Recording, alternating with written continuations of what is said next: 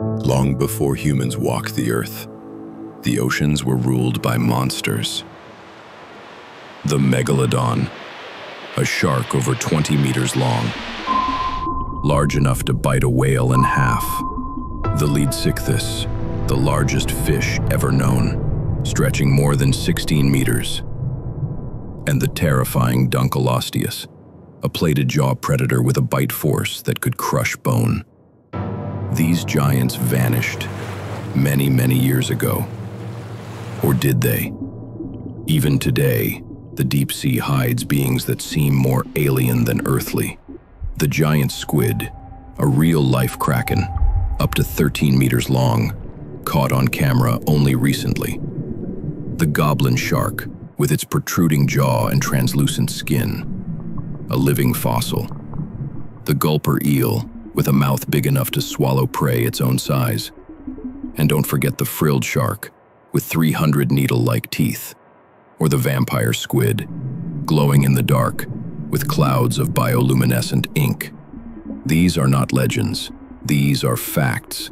Creatures we barely understand, surviving in a world of crushing pressure and eternal darkness. For millennia, the ocean has been a source of awe and fear. Ancient Greeks told of Scylla, a monstrous creature with multiple heads, each lined with razor-sharp teeth, lurking in a narrow strait to devour sailors who dared pass too close.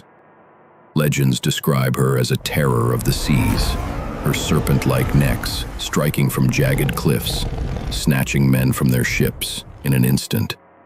Some say she was once a beautiful nymph, cursed to become a nightmare of the deep, forever bound to the ocean's wrath. Polynesian myths spoke of Kanaloa, a powerful figure tied to the ocean's depths, commanding the tides, currents, and mysterious creatures of the sea.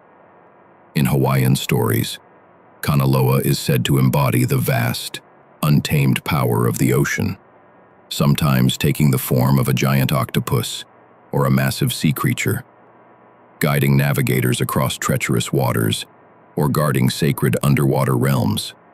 Across Polynesian islands, tales of Kanaloa connect the ocean's mysteries to human survival, from fishing voyages to ancient migrations.